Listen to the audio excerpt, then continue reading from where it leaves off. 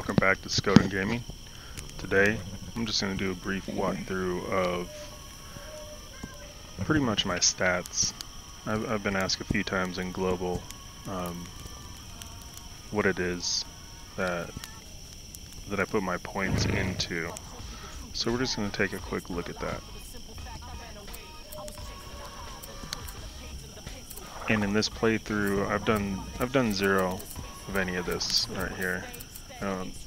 What? One stamina regen. But these were early in the game when I was being more stealthy. I do have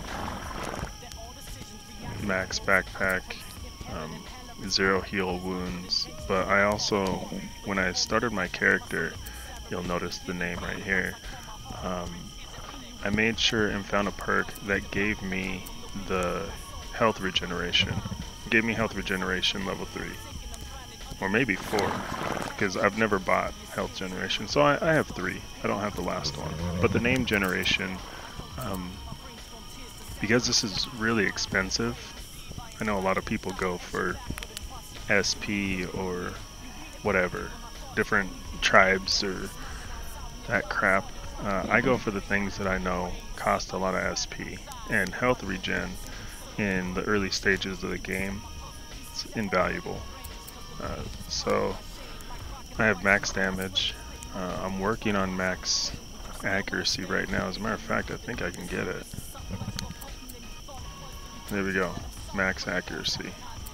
In scouting, I did get the spyglass, but this was more like mid-game when I was still not bringing the war parties with me, and I never use it, honestly. So endurance I do use because I do have concentration, which isn't this one, but reveal territory I think is amazing.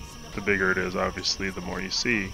I don't feel I need the max, because I mean, who cares if I see a little bit more? I see everything around me.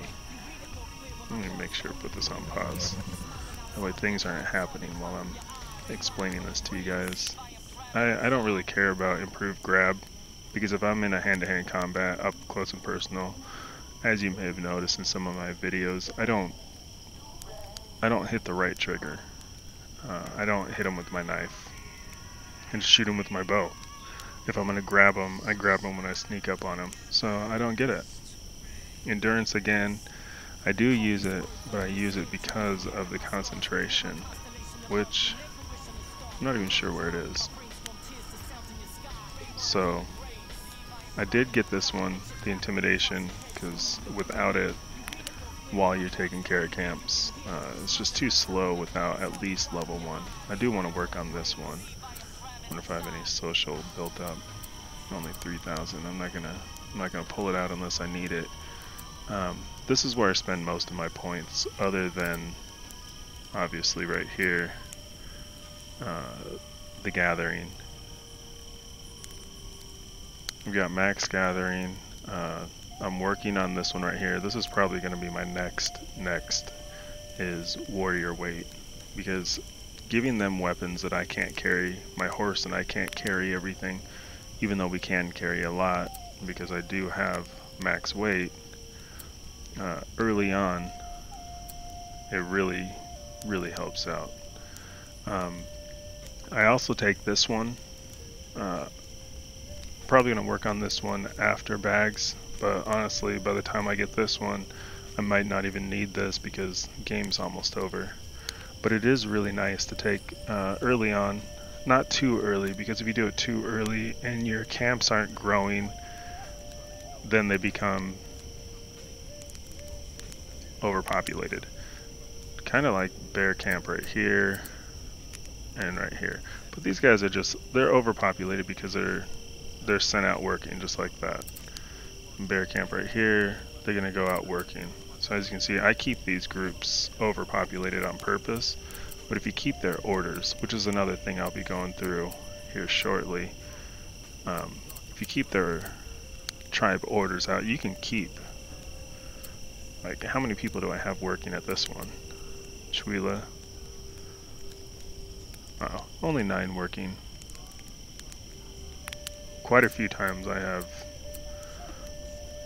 more than 30 people in this tribe, and they're all out working, so you only see a couple here. But this is my main tribe where I keep everything, which is another thing that I will recommend.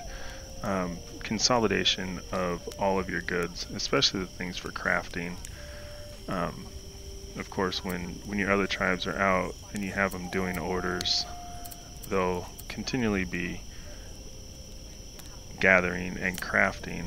So then you can just go up here and let's say like Palmer, right?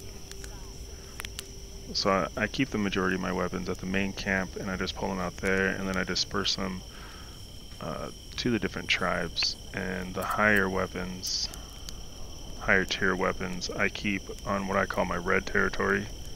So this is, well, that should be, they should be red, like that, red, red.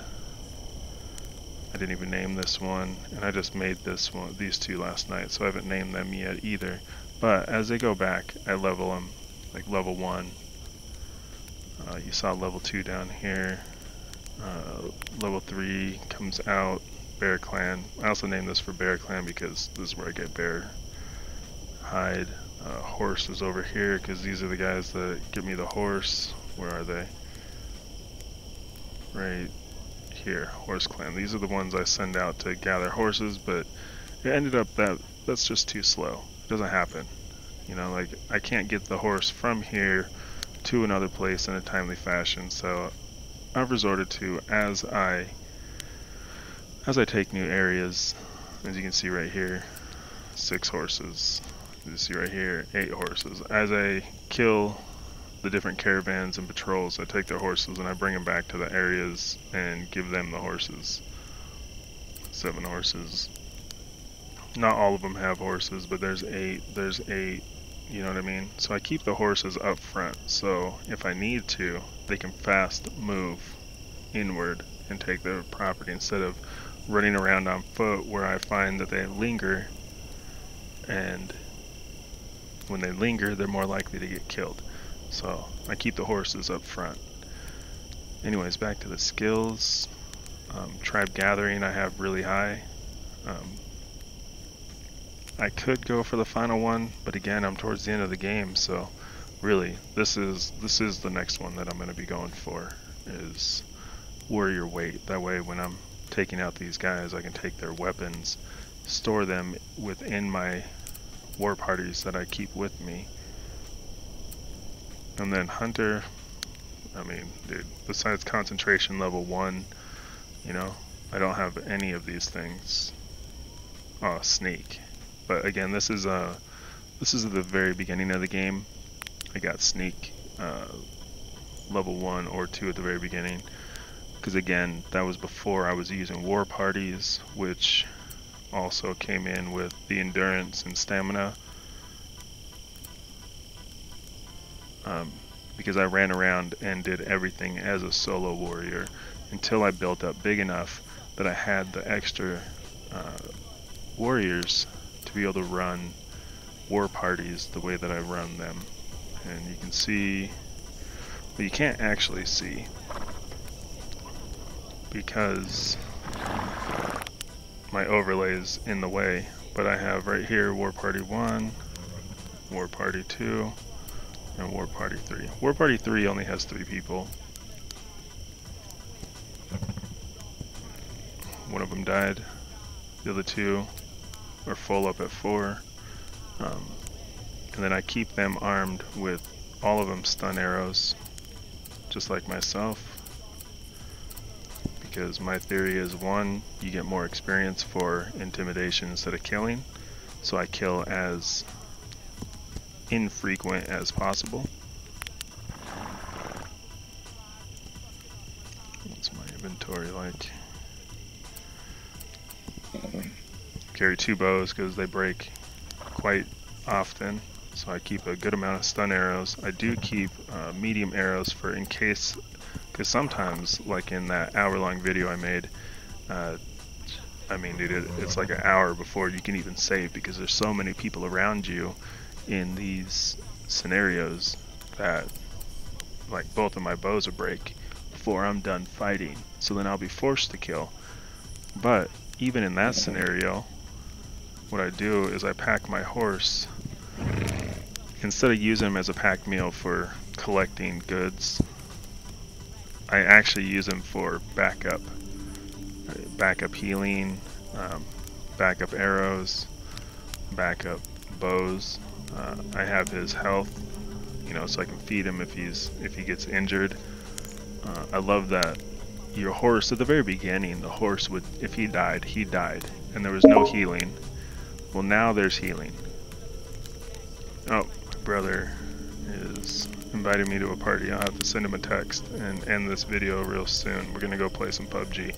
The other thing I do is long-lasting campfire.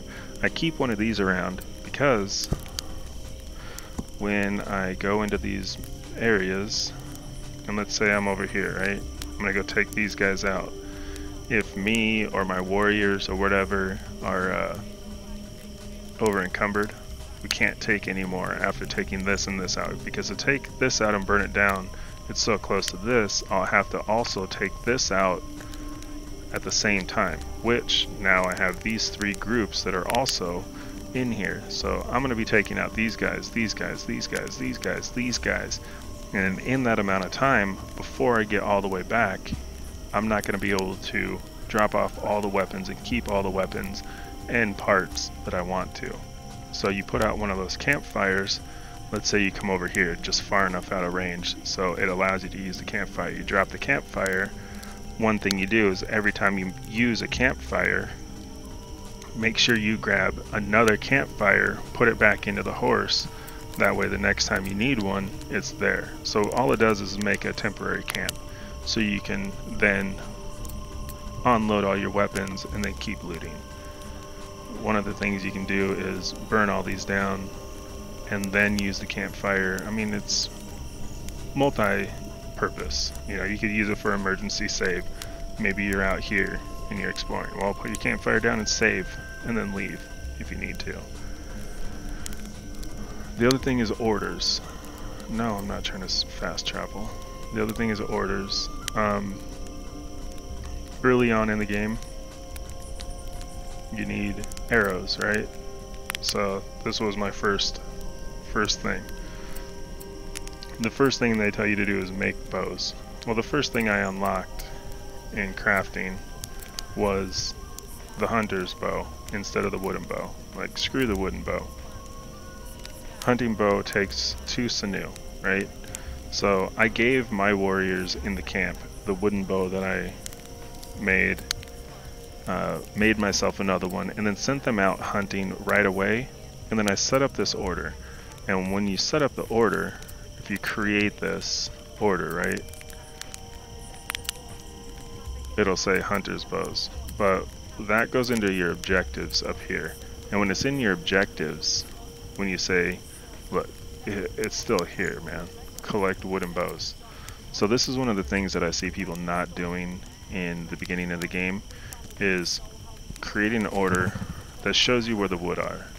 There's the wood, you know, because when you're new to the game, you don't know where the wood is. You know, there's the flax. You know, you don't have to guess. It just shows you automatically where the wood, where the flax is, and you don't even have to you don't guess, dude. It's all right there for you. The game is really simple. It's really intuitive.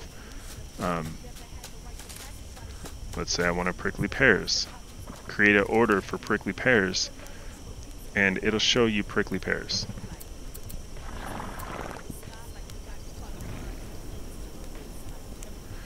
And then furthermore, in orders, the other thing is, like, when you go to upgrade your camp, right, you have specific ones. So you need to upgrade this one, you need a boar, tusk, stags, and whatever. So you need to find the little symbols around your camps. Like, this camp is good for getting bear, so I have bear claw. Granted, right now I'm keeping them getting more important things to me because I have a lot of bear.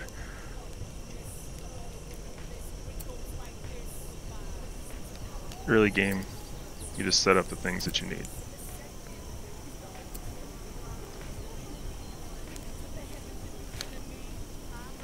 Anyways, I mean, if you need more instructions on the orders, let me know. If there's something I skipped that you didn't see, let me know. Other than that, I'll see you guys next time. Lim lims.